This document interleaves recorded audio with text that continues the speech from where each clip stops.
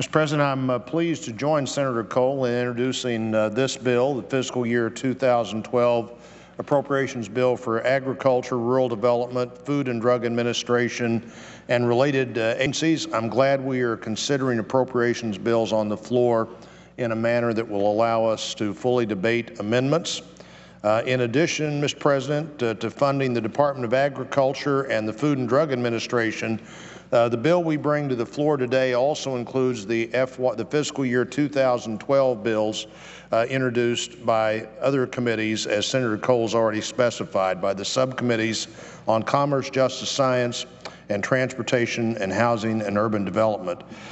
For now, I'll limit my comments just to the agricultural provisions, and of course defer to my colleagues Senator Hutchison and Senator Collins on the provisions that relate to the other two bills.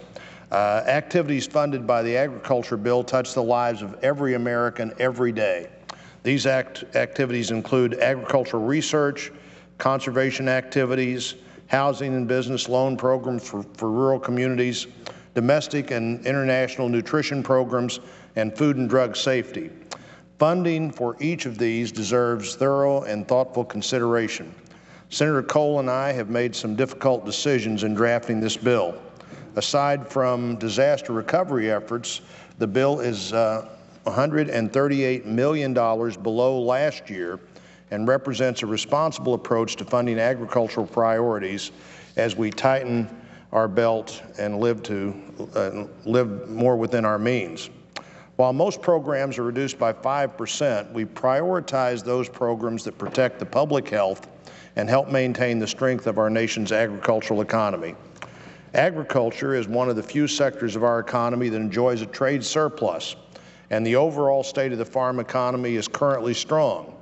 But with the nation's unemployment rate continuing to hover around 9%, expanding agriculture exports is even more vital, as every $1 billion in exports supports an estimated 8,000 American jobs.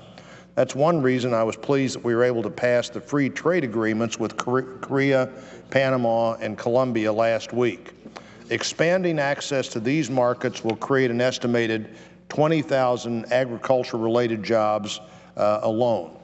However, expanding access to new markets is only one piece of the puzzle that maintains our agriculture economy.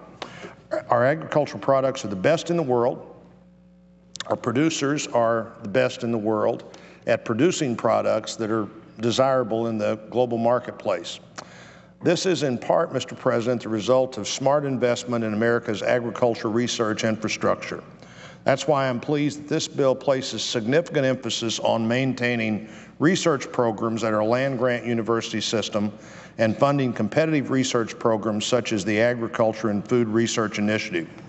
These programs are critical to helping our farmers increase production and will expand our nation's economic growth.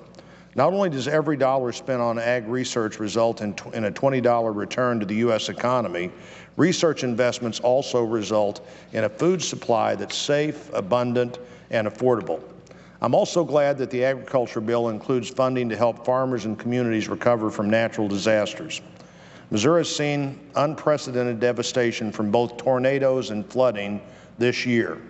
Funding, including this bill for the Emergency Watershed Protection Program and the Emergency Conservation Programs necessary to help those areas recover and resume their way of life.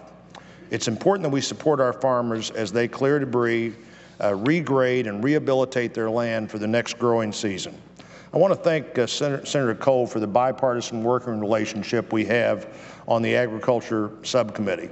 This is my first bill as a ranking member of the subcommittee, and the chairman's giving me every opportunity to provide input into the bill.